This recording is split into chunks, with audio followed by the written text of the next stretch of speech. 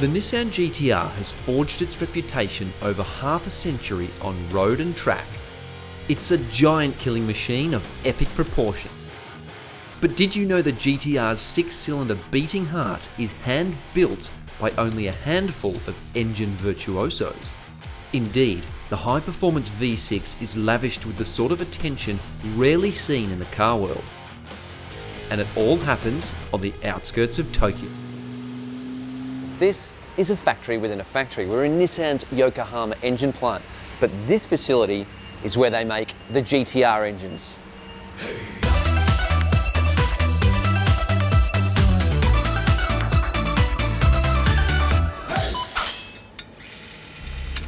There are only 5 Takumi with the skill set and know-how permitted to build the GT-R engine to exacting standards. Hiroyuki Ichikawa is one of them. そうですね。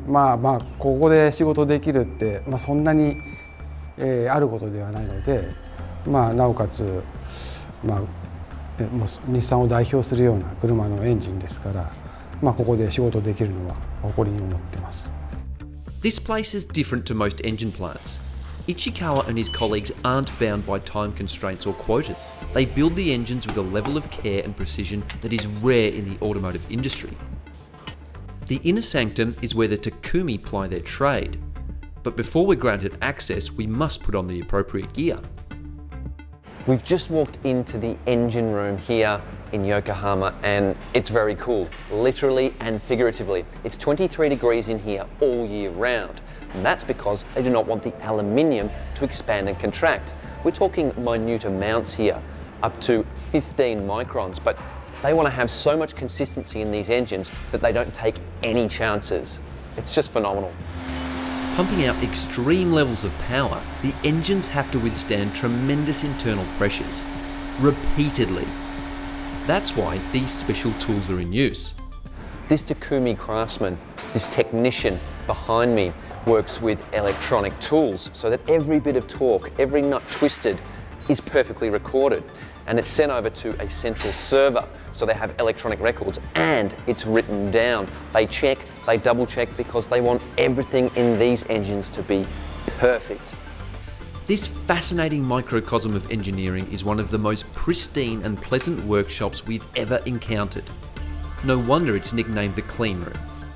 The reason they don't use air compressed tools in here is because they don't want contaminants.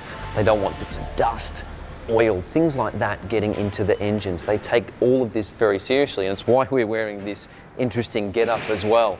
They do not want anything getting in here. It's quite a privilege even to get inside this workshop. Having worked at Nissan for 35 years, Ichikawa-san is an unsung hero in this place, a bit of a superstar in engine building circles. And he's one of the most modest blokes you'll ever meet. 立ち上がってから12年経つので、正確に何台とかっていうのは数えてはいないですけど、今4万台少し、生産してますんで、そのうちのそうですね、6分の1とかそれぐらいですかね。正確に1日何台ずつとかって数えて足してはいないので、ちょっと正確にはわからない。Although he builds modern-day R35 GT-R engines, Ichikawa loves classic metal. 個人的にはハコスカっていうもうずいぶん昔の、スカイラインですけど、それが私は一番気に入ってます。And now, more than 50 years after the original GT-R changed the state of play, the importance of what transpires in this unbelievable workshop is not lost on the Takumi. Ichikawa is proud of his role as a Takumi for Nissan, but he has no desire to down tools just yet. 今のペースで生産をし続けられれば、あと GT-R が何年生産するかわかんないですけど、私があと定年まで、およそ6年ぐらいありますんで、どのぐらいだろう。あと1000台作れるかなぐらいですかね。Does that mean he'll be responsible for building the engine in the next generation R36 Nissan GT-R? そうですね。できれば。We were hoping he would spill the beans on the next generation GT-R, rumoured to be a hybrid machine. But whatever Nissan comes up with next, you can bet your bottom dollar it'll take the same exacting and rigorous approach witnessed here today.